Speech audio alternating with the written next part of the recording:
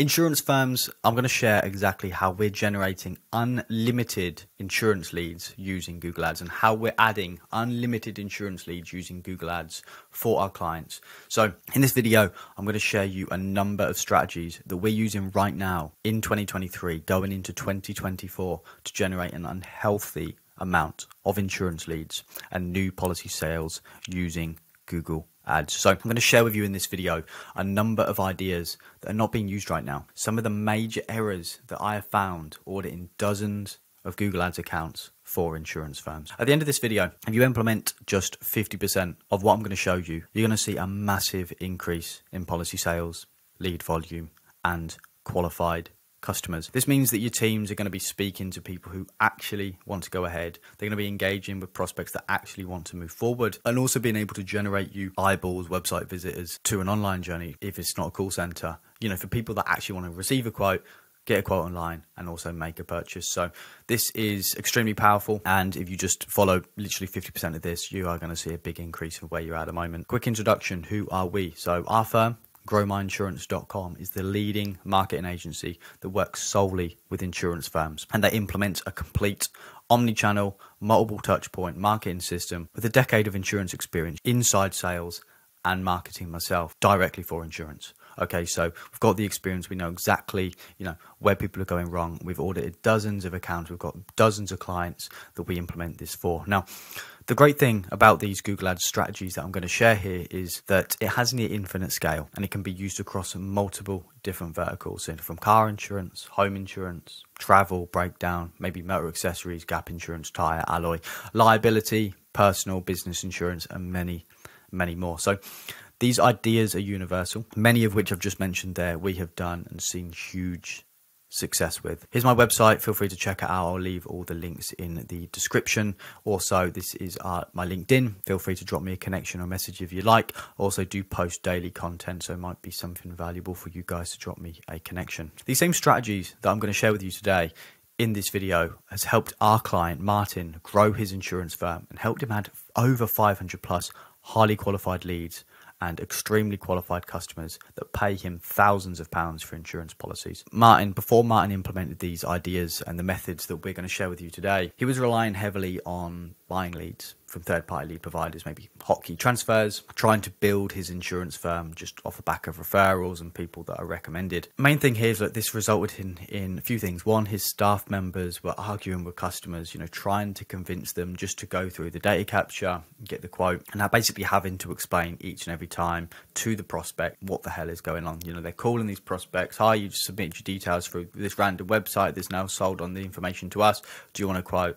And the person's being bombarded with calls, The main thing as well, you're having to compete, and Martin was having to compete with 3-4 other insurance firms calling that exact lead at the same time as him. And over a period of time of using our systems, Martin now has an abundance of customers coming directly to his firm, a huge amount of organic search volume, and also now marketing campaigns that target and speak ideal to his customers. But just through the efforts and the whole omni-channel approach has hugely increased just his organic traffic and people that now just come to him direct. The implementation of this is him now being able to bring on new staff members and expand his team, grow his insurance firm, and make an indent into the industry that he wants to be in. So I want to address it. Why have you failed at this before? Why can't you seem to make this work? Because Google Ads is nothing new. You've probably ran ads. You're probably running ads at the moment. You've bidded on keywords and you might be seeing some success. Maybe you saw no success at all. Maybe you're currently running ads right now, but you're not getting the consistency you want.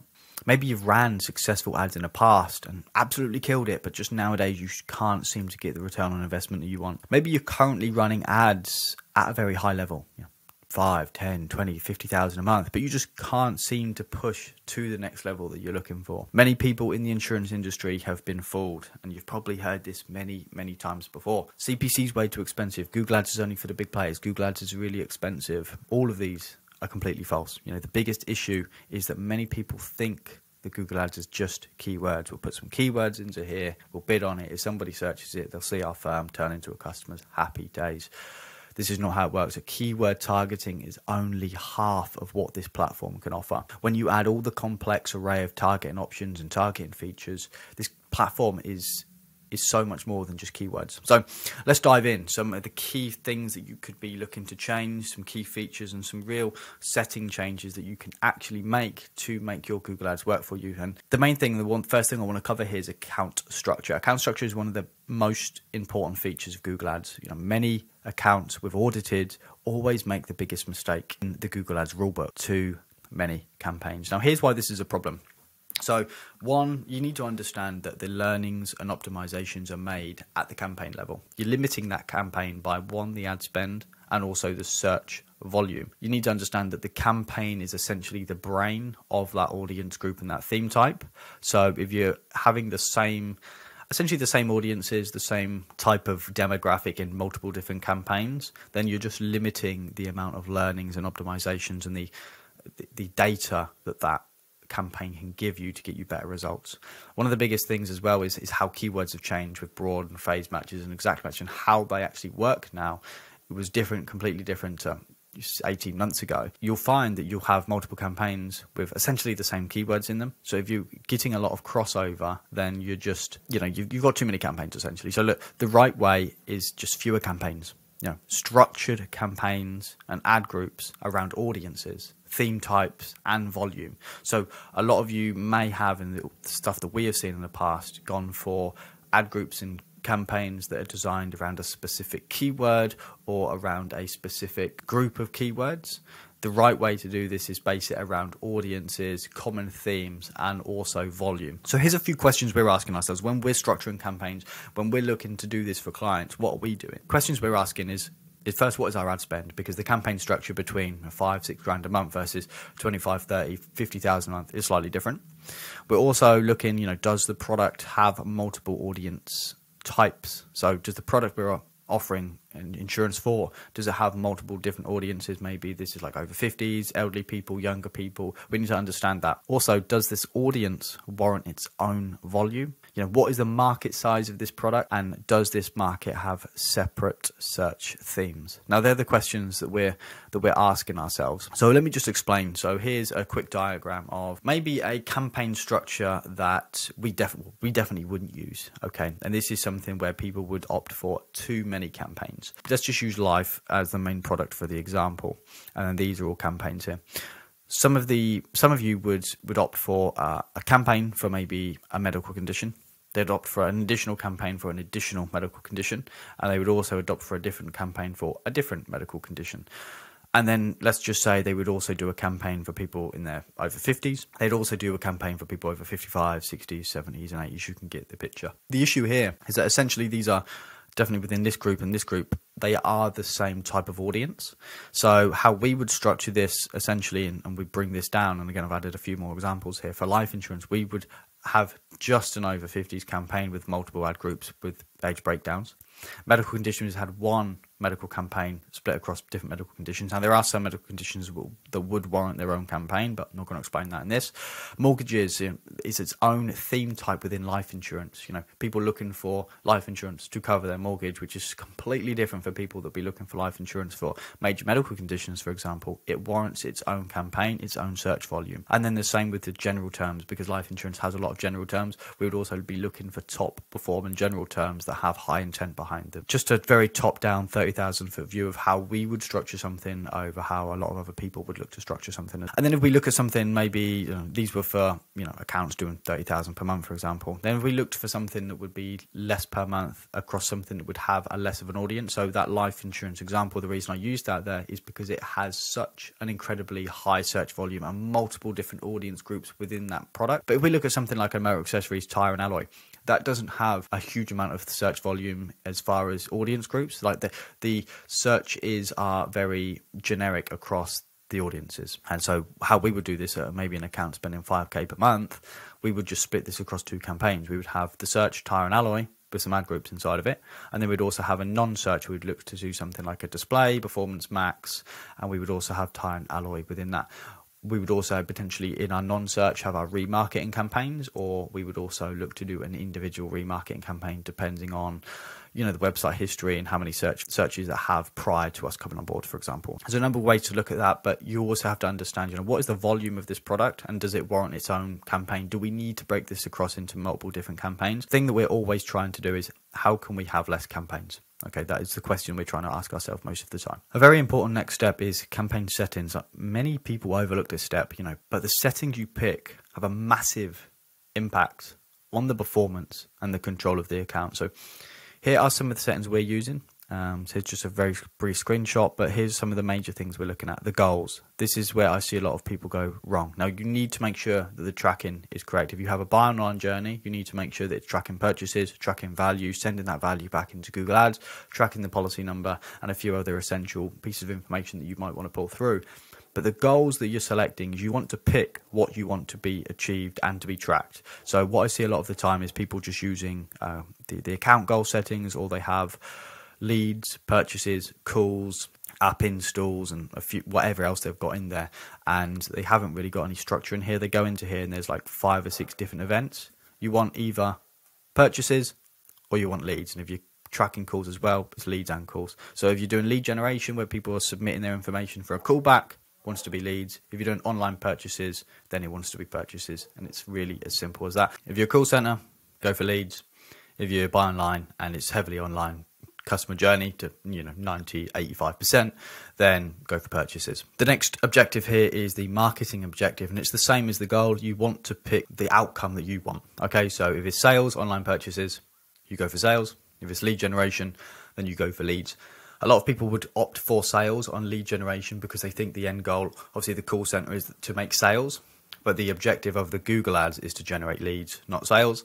So you would go for leads over sales. One question that we're asked quite often is networks, and which are the most profitable networks. A lot, and in the past, we would have opted not to include Google search partners, but we have seen very good success recently within the past year of using Google search partners. So we always opt for this to be clicked on, just because we have found that it gets a cheaper lead, a cheaper cost per click, and also has some very high search intent behind it. So we would opt for having search partners. That is completely up to you, but personally, I would use that. Display network on its own, we would also make sure that we're not including this on our search campaigns. Now, we do like the display network across maybe Performance Max or an individual campaign, just for the idea of that we're wanting this to be a search campaign. We're optimizing for searches, so we don't want to be on the display network for search. Now, locations is a very interesting one. The default recommended is presence or interest, people in regularly and or have shown interest in your target locations. For a product that is being sold just specifically for insurance in one area, so we're going to use the UK, for example, we don't want to be advertising to people in other countries. Even though we select UK, if we have this one here enabled, you will find that people who maybe have come on holiday here, or people that have done some research into the UK area but are not in the UK, will start to see our ads. Obviously we don't want that, so you need to go into locations, location options, drop down, and then people in regularly in or targeted locations.